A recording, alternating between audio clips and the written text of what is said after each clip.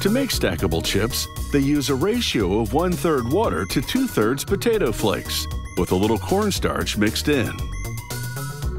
A conveyor delivers the mix to an auger, which disperses it.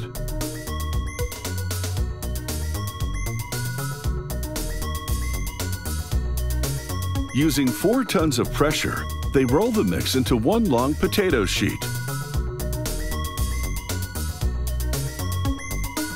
A rotary cutter punches out oval shapes. A device pulls away the scrap dough, leaving flat, uncooked chips. The scrap dough is recycled into the chip-making process. The cut chips head into a fryer. As they travel through the fryer, rolling molds give the chips a concave shape. This shape makes them easy to stack. The chips spend 11 seconds frying in hot oil. This makes them crispy.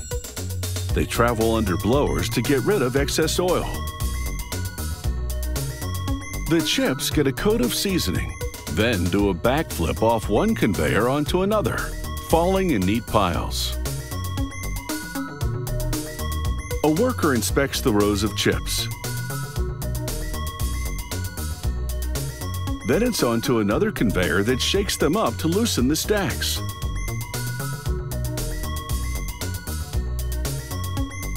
They travel over scales to be portioned out for packaging.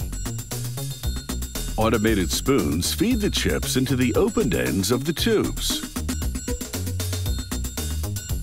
Guides tap the top of the tubes to nudge the chips into position. Grippers lower the stacked tubes to a station where spinning heads force on metal bottoms. Now they're ready for shipping. It takes about 20 minutes to make a tube of stackable chips, but it takes less time to polish them off.